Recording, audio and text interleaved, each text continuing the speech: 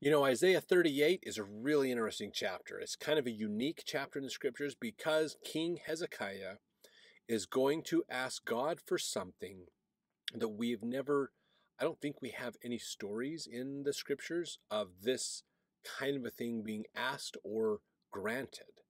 So this is a really unique thing that happens with Hezekiah and God. Now, verse 1, in those days was Hezekiah sick unto death. So remember, this is after Assyria has taken the northern kingdom. They're kind of leaving Judah alone because they lost about 145,000 soldiers overnight to an unknown cause. And so Hezekiah is now sick. So this is down the timeline a little bit further. He's probably old. He's got some sickness, gout, other problems were very common back then. But he's not doing so well. And Isaiah the prophet, the son of Amoz, came unto him and said unto him, Thus saith the Lord, set thine house in order, for thou shalt die and not live. Well, how'd that be if the prophet showed up to your house when you're on your deathbed and go, it's time to go home.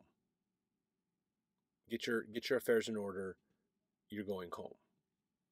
Verse 2, Then Hezekiah turned his face toward the wall and prayed unto the Lord. So he turned away from everybody else to be kind of have a private moment, and he prayed to God.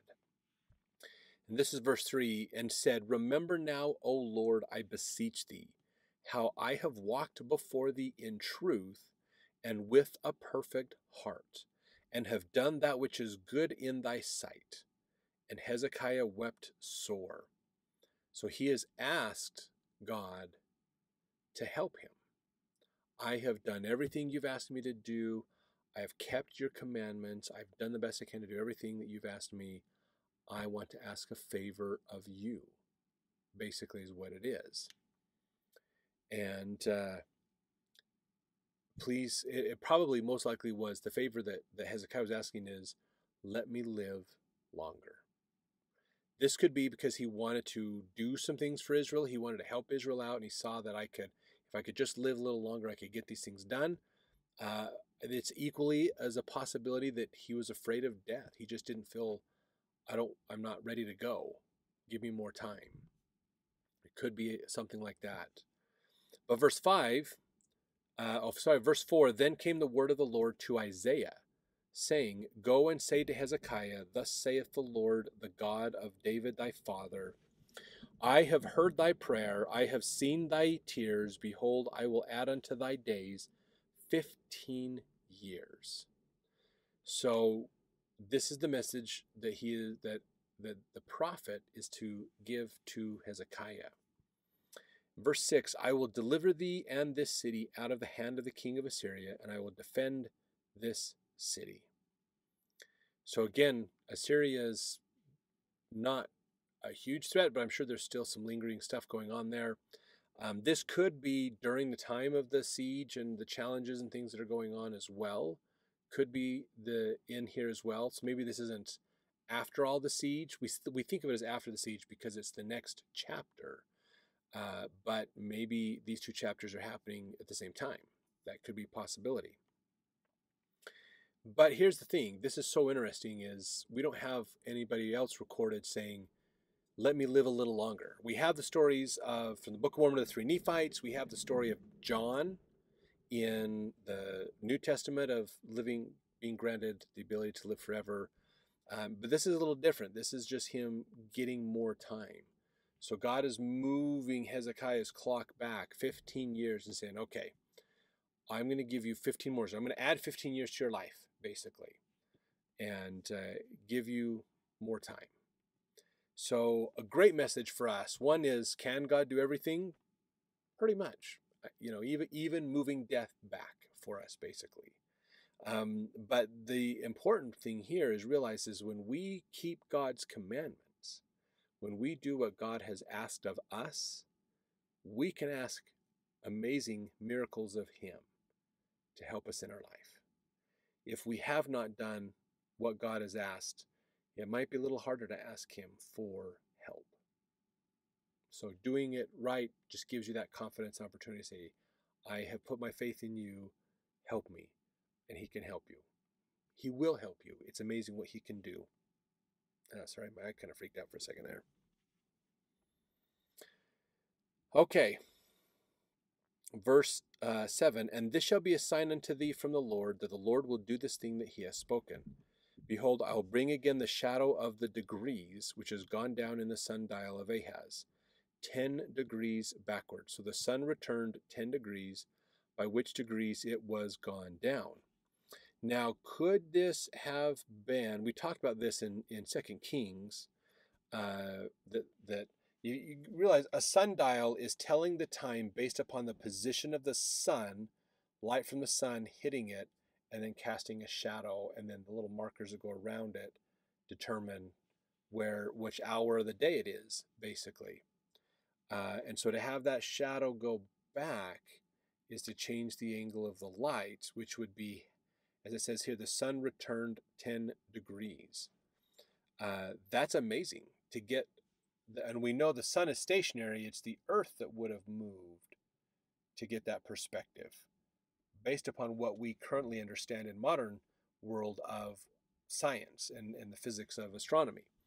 But still, that's pretty cool to have that happen. If it happened literally, could there be other ways that could have been represented or done? Possibly. But we don't have any evidence or anything that can show that that's been different. So we would have to say that to have it happen based on our understanding currently would be the earth would have rotated back around to get that degree to move, is a possibility. Verse 9, the writing of Hezekiah, king of Judah, when he had been sick and was recovered of his sickness. So these are the things that Hezekiah wrote down when he was sick and then he recovered from his sickness. He said in verse 10, I said, in the cutting off of my days, I shall go to the gates of the grave. I am deprived of the residue of my years. I said, I shall not see the Lord, even the Lord, in the land of the living. And I shall behold man no more with the inhabitants of the world. So this is Hezekiah preparing for the inevitable of death from his sickness. Verse 12, mine age is departed and is removed from me as a shepherd's tent. I have cut off like a weaver my life. He will cut me off with pinning sickness. From day even to night wilt thou make an end of me. So another way to think about that idea of pinning sickness is a dangling thread. So when a weaver has finished weaving a piece of cloth, he rolls it up to cut it off the loom. So that's what he's talking about basically, is God has said, your life is done. The string represents your life. It's done. Verse 13, I reckoned till morning that as a lion, so will he break all my bones. From day even to night wilt thou make an end of me. This is talking about death will destroy me. Verse 14, like a crane or a swallow, so did I chatter. I did mourn as a dove. Mine eyes fell with looking upward. O Lord, I am oppressed. Undertake for me. Or as it says, the Hebrew interpretation would be my security, basically. Help me in this time of sickness and death. Verse 15, what shall I say? He hath both spoken unto me, and himself hath done it. I shall go softly all my years in the bitterness of my soul. O Lord, by these things men live, and in all these things is the life of my spirit. So wilt thou recover me and make me to live. So this is talking about being restored, and he's helping him to come back to life, not keep going towards death. Verse 17, behold, for peace, or in my peace, came great bitterness, but thou hast in love to my soul delivered it from the pit of corruption. For thou hast cast all my sins behind thy back. For the grave cannot praise thee, death cannot celebrate thee. They that go down into the pit cannot hope for thy truth. The living shall praise thee, he shall praise thee, as I do this day. The father to the children shall make known thy truth. The Lord was ready to save me, therefore we will sing my songs to the stringed instruments all the days of our life in the house of the Lord. For Isaiah had said, let them take up lumps of figs and lay it for a plaster upon the boil, and he shall recover it. Hezekiah also has said, What is the sign that I shall go up to the house of the Lord? So this is the end of this chapter, is the writings of Hezekiah, of what he was, helping him express what he was feeling and experiencing as he was dying and preparing for death, and then he was granted 15 more years of life. How would that be? I don't know about this one. I've kind of thought about this one a little bit to say, would that, I mean, it's not fun to think about the inevitability of death, that it's coming for you and will be something we all have to face at some point in our life. I think at some point, though, we reach a point with our health and our life where we just say, I'm looking forward to the next life. I'm looking forward to getting out of this mortality because it's kind of bad. My body's bad. I hurt. I ache. I've got problems. I want out. I want to move to the next life. So I think sometimes we can get to a point where we'll look forward to another life after this for moving on. But the thing that gets me about this story of Hezekiah is he now knows he has 15 years. Could you imagine knowing 15 years from now, I'm going to die? And then every year, every new year, it's one less year. Oh, this is the year I'm going to die this year. That's kind of ominous to have hanging over you. I'd almost rather get to that point where you just know, okay, my job is done. It's time to go in that moment, rather than go, I've got 14 years. I've got 13 years. I've got 12 years. I've got 3, 2, this is my last year. That's just so weird. That's just so weird to think about with life and death. That'd be so weird to have. Well, let's jump over to our next chapters. We are continuing on doing the history of the time of Isaiah.